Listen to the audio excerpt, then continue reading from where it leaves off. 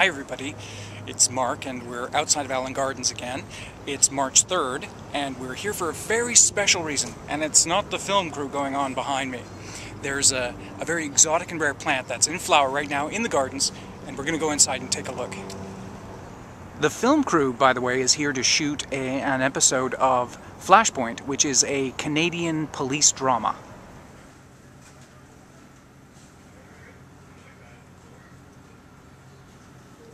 And here it is, Strongylodon macrobotrys, or the common name is jade vine or emerald creeper.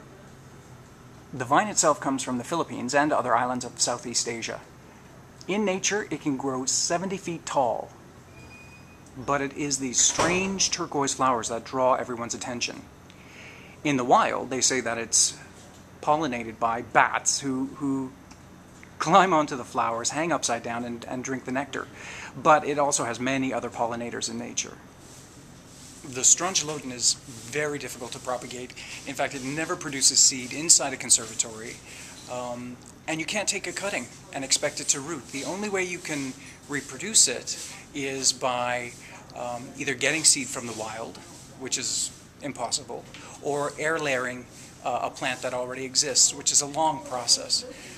So I guess the best thing to do is visit a conservatory like this that has it in flower and enjoy it there.